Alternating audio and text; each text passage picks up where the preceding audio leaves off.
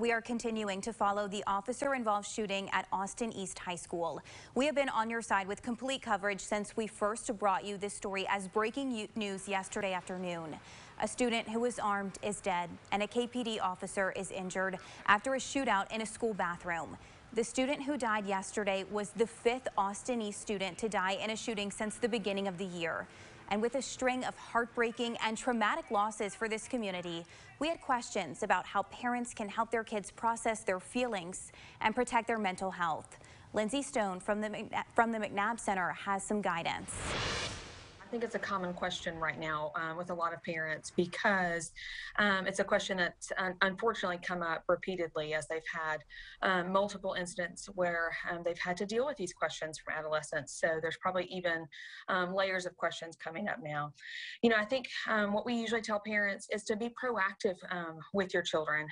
Don't expect them always to just come to you with their questions, but to be proactive, to go to them and say, hey, we've talked about what happened today. What questions do you have? How are you feeling? How are you thinking? But also don't expect them to have all the thoughts and the feelings in that moment. Kids react really differently. Also understanding the age of your child and what's appropriate for them so that when they do bring up questions, you know, what you tell them and what you feed back to them may be different based on your elementary child that has questions just because they heard about it, or an adolescent who was in the school and that may have really more specific questions about their safety and their community. So being proactive, one of the main things after any traumatic event is reestablishing safety and security. So keeping that at the forefront of how you talk to, so whatever their questions are, whatever their feelings and their thoughts are, making sure that you're wrapping all of that up with establishing that everybody around them is attempting to keep them safe and secure. Some common things that obviously that you would see, and it depends on how we handle that in the short term too.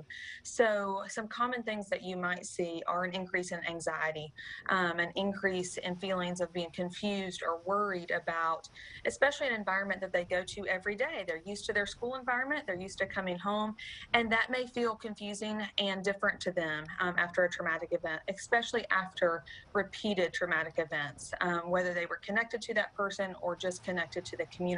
They can respond the same. So that can be a little bit different.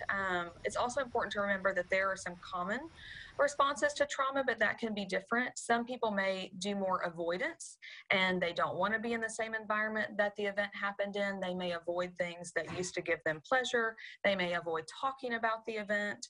Others may be numb and say they have no feelings towards the event or feelings towards what happened. They may not just be ready to talk about that, or they may be confused about their own feelings. They may have those increase in anxiety feelings. And then others might relive the event a little bit more than others, either through sometimes thoughts, flashbacks of the event, wanting to talk about it more. If it's a child that typically is more of a verbal processor, they might want to repeatedly talk about it, and understanding that we just go back to those same things of reassuring their feelings are normal and that they are safe and secure.